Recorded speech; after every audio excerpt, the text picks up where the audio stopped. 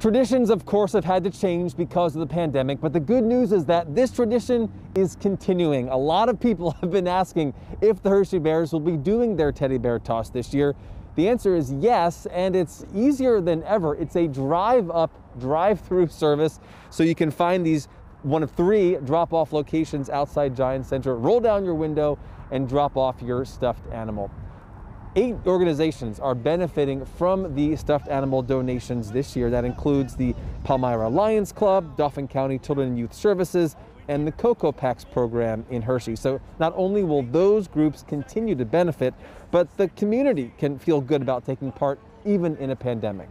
In December, when we would normally have our teddy bear toss game at the Giant Center, we had hundreds of people asking, are you going to be doing the teddy bear toss in some form? And so we recognized, to your point, that it wasn't just about those that are receiving the bears, but it's the importance of our fans that they get to give back. So here is what you need to know. The teddy bear toss drop-off is tomorrow from 10 to 2.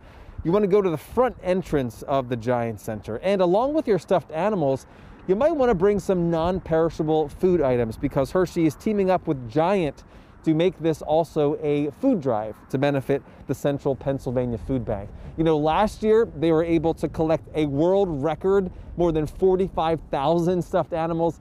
They're not aiming to break that record this year, but they still are hoping for a good turnout. In Hershey, I'm Matt Barcaro, WGAL News 8.